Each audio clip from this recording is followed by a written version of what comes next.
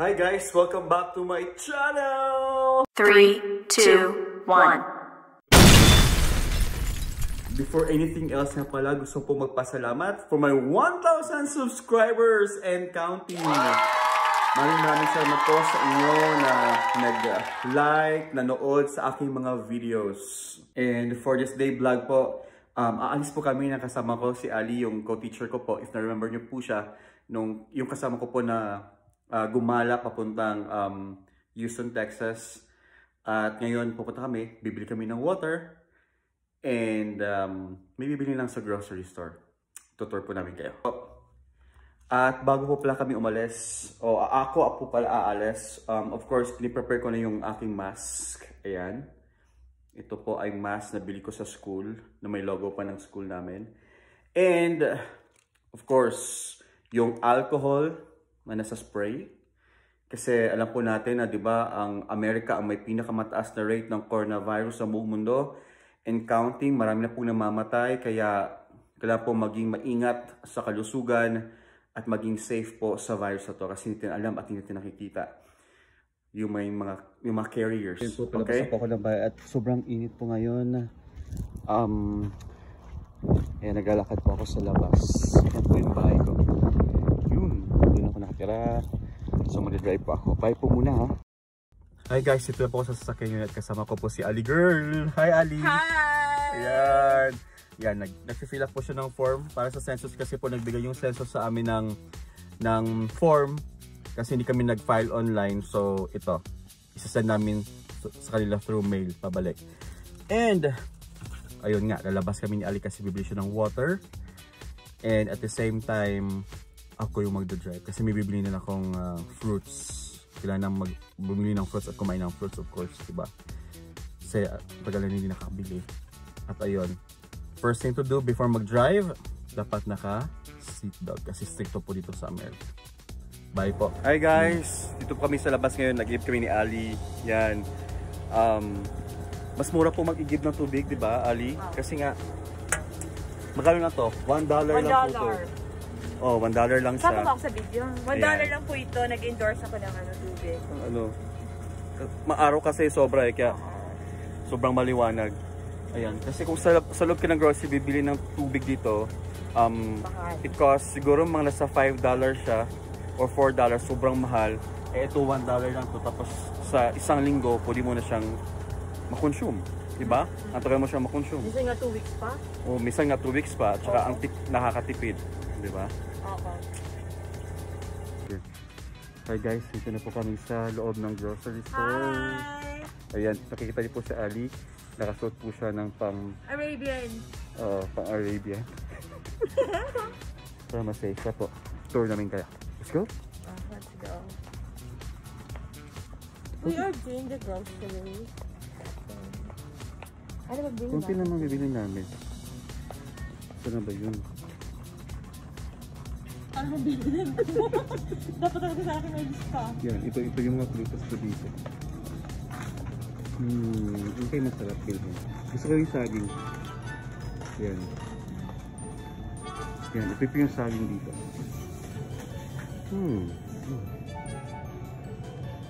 Yan, ang daming saging, diba? Kakarin. Saging. Kaya pala mamimili tayo ng saging. Pag namimili ako ng saging, gusto pa yung medyo green kasi nga tao dito. Para hindi siya madaling mahinog. So medyo walang masyadong green. So pipiliin na natin. Kaya gusto yung maliliit kasi pag sobrang malaki, parang hirap niyang kainin. Tulog ako, dapat nakita din ako. Yan, diba? Sexy ni Ali, diba? Yan. Saging para potassium. Right? Okay, sige. Buy mo na. Endorser kunyari ako ng banana. Sige, mag-endorse Kasi kakulay ko eh. Sige. Ang pahaba po ito ng buhay. Everyday po kami kumakain ng banana kaya hindi naman gaganda namin, di ba? Charot! Kaya, mamili na kami ng orange ngayon. Ito. Magkano ba yung orange, Ali? Magkano? $8 Hindi ko alam. Dito. Ito ko yan. 89 cents. Per pound. Ayun. Ayan. So mamili kami. Sa pagpili ng orange, yung medyo gusto ko yung ano eh. Sa'yo, gusto mo yung medyo malambot sa pagpili ng orange? Actually, meron pa ako sa bahay, kaso lang talagang maasin. Kaya hindi ko makain. Parang ganito rin eh. Ang gusto ko sana yung pulang-pulang. Parang hindi ko. Ikaw bibili ka? Pag pulang-pulang, hindi na orange yun. Red na yun. Apple na yun. Diba, sure pala sila oh. Sige. Okay muna. Fruits. Ito yung pear dito. Ano po siya? Red pears, 1.99 per pound. Yung iba nasisira na kasi nakukonsume. Pero piliin mo lang siya ng maayos. Ito naman yung green pears. Magkano yung green pears? 1.99 per pound din. Ito hindi ko pa ito natikman. Pero masarap to. Masarap din to. Ito, parang santol. Peach naman to. Or nectarines. Medyo malo sa dila. Ito. Hindi ko lang nalaman pala na ali, no? Hindi ko lang nalaman na iba't iba pala pangalan ng apples. Depende sa kulay. Talaga? Oo. So anong pangalan ng yellow? Yellow apple? Yung yellow, ang tawag dito ay ito, focus natin. Golden Bell. Ah, ganun ba? Oo, Golden Bell. Ito. Tsaka, ito, iba din pangalan nito. Red Bell. Red Bell. Red Bell. Yellow Bell, Red Bell. Orange Bell. Tsaka ito yung paborito ko. Fuji. O, diba? Fuji apple. Itong masarap. Mas simalot din siya. Kumpara sa ibang apples. Sige. Ito ako. Fuji apple. Mga tab. Guys. Pala. Ito yung mango nila dito. Ang tawag naman nila dito ay Mexican mango. Pero parang Indian mango siya sa atin. Parang ganon. Mas masarap yung mangga ng Pinas. Parang tamis na mangga natin. Para sa kanila. Tsaka ito, nakabili na ako dito ng papaya. Yung papaya matabang. Papaya? Yung papaya nila matabang. Hindi maganda, hindi masarap. Ah, okay. Sabi ko ayun. Ayun, naglalakad kami dito. Ang tulga ba ng braso ko kuya, no? Dahil sa quarantine, tumaba tayo lalo. Oo.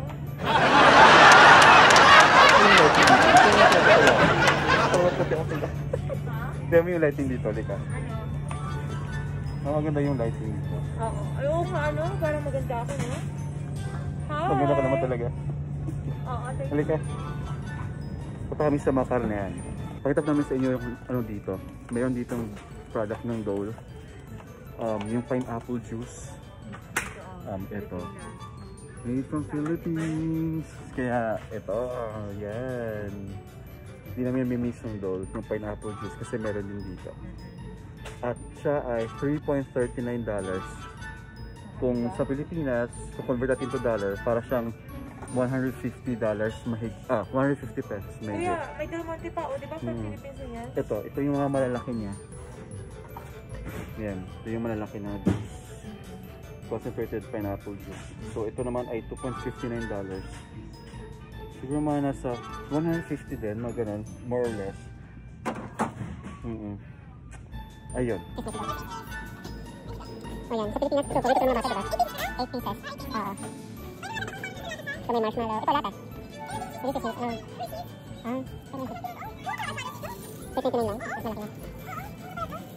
Yung makalis ka ng 1 cent. So yung mag-jelly. Mag-jellos. Kung gusto mo ng jellies.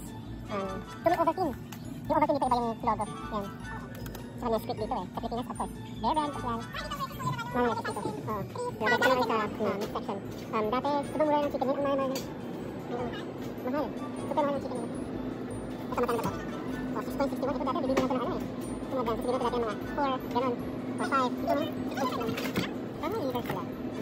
Doon yung liver. Doon yung liver. Chicken liver. Chicken liver. Ito yung meat liver. So, ito yung liver. Ito $4 ang magkano. $6 na. So, ito yung $4? No, not right. Ito ay $50.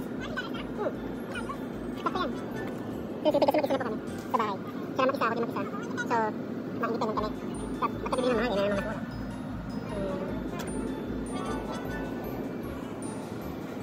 May mili si Ali ng pasta para mag-first pag-ano. Ayun. Magkano yan, Ali? 1.50 na. Mura na to. Okay na yan, mas marami yung 1 kilo. Ano ba ito kuya? Meron yan? May 1.50. Mas marami sa on. Okay na yan, 1 kilo yan. Kaya mo, 1 kilogram. Oo, here. 908 grams. Ano sauce ito kuya? Sige, pili ng sauce. Sauce. Anong sauce dito? Saan doon yung sauce? Sauce din daw. Hindi, parang dito. Dito, Ali. Dito. Kung gusto mo rin mo, ano, na ganito ka. Kaya nangyari ka rin yung sauce. So, may rabo. Gusto may rabo, yan. Kapag sa naman ka. For, isang sa balisabi daw. Okay na isang kilo. Yung masarap yung ano, yung may meatballs. Hans, gusto mo Hans? Yung may meatballs na, pasta sauce, Italian sauce. Ayun, mas. Hindi yan, may pasta sa loob.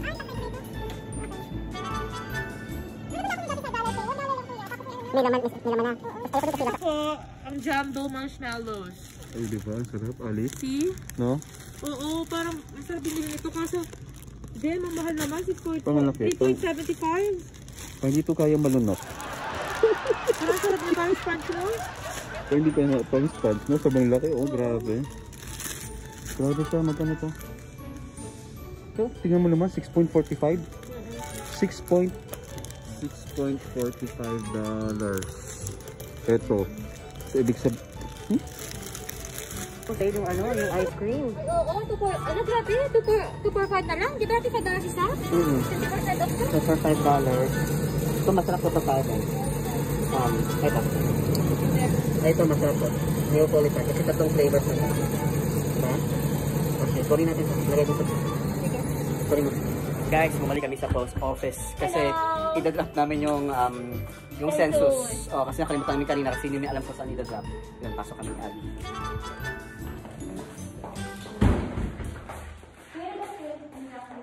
Ito sa gilid. Dito tayo papasok.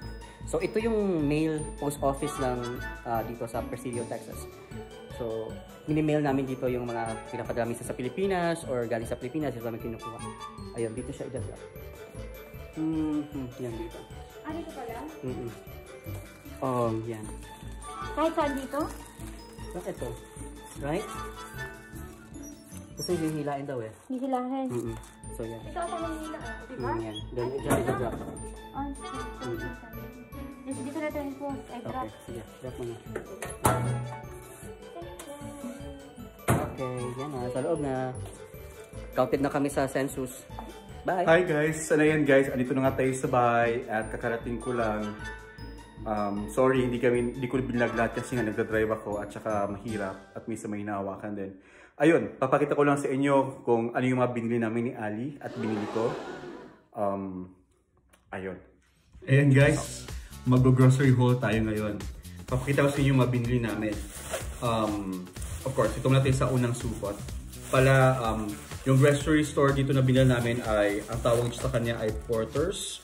Or tawag sa kanya dati is Thriftway, binago yung pangalan. Porters na ang tawag ngayon. Okay, eto. Shoutout ka pala kay Ali kasi nilibre niya ako ng chicken at saka ng ice cream.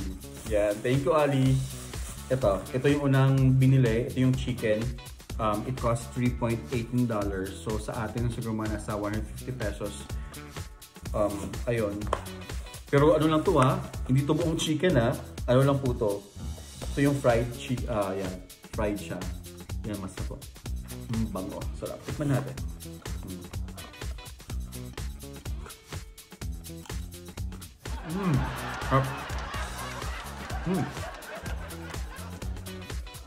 Tamad ng skin kasi fresh pa siyang niluto. Sarap. Tapat niya sa kanan mamaya. Okay, sabi ko natin. Yan, ang next naman na nag-grocery ko ay fruits kasi hindi ko kumain ng fruits. Ito apple, sinabi ko kanina, di ba? Poji yung apple na binili ko kasi mas masarap siya, mas malutong at saka mas juicy compared sa ibang apples na dito sa Amerika. Paborito ko yung Fuji. Tawag dito, ang mahal pag i-convert mo. Pero pag dito ko naman sa Amerika, yung nga sabi nila mga Pinoy dito, huwag ka daw mag-convert kasi malalakihan ka talaga.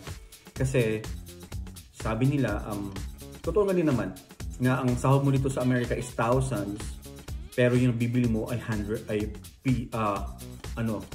hindi naman hundreds, so umabot naman ng hundreds, sobrang dami talaga na binibili mo. Sobrang dami yung pag umabot ng hundreds ang pinag-grocery mo, sobrang dami mo lang mabibili guys, ganun. Ito nga, $20 lang to, hindi pa nga, $7 lang pala. $7 lang ang nabili ko. Kasi yung, ito, tsaka yung itong ice cream, yan, na dalawa, $5 ay nilibre na ni Ali. Binigyan niya sa akin yung isa. Yan, mahilig sa ice cream. Ako hindi man ko masyado mahilig sa ice cream. Kumakain ako ng ice cream pag trip ko lang. Pero pag ano talaga, hindi talaga ako mahilig kumain ng ice cream. Pag ano, tanggal umay, ganun. Kasi mainit na kasi sama na. At saka itong bread. Yan. So wala sa masyadong stock ng bread. May bake shop naman po dito, or may bakery I mean. Kaso nga lang, pag binili mo isang peraso, halimbawa Spanish bread, bumili ka ng Spanish bread dito, siguro ang $1 mahigit. So 50 pesos yun ako. Oh, wait lang, bawal mag-convert. Ayun. Ito, $1 na to, $1.59. So, dami na. So, inaabot to sa akin isang linggo or mahigit isang linggo na stop ko ng bread. Minsan nagbe-bake din po ako. At saka, try ko nga minsan tawag dito? I-video ko yung. Diyan po nagbabakas yung ating vlog pala. Thank you so much po sa mga nagsusubaybay, nagsusubscribe at nag-like po ng videos natin. At pasensya na po kasi natagalan po akong mag-upload ulit kasi po busy sa school kasi new normal na tayo. And hopefully I can make another videos naman at pakiabang na lang po. Thank you so much. Please subscribe, hit the bell button, and share. Thank you so much po. Bye po. Hanggang sa muling pag-upload. Bye.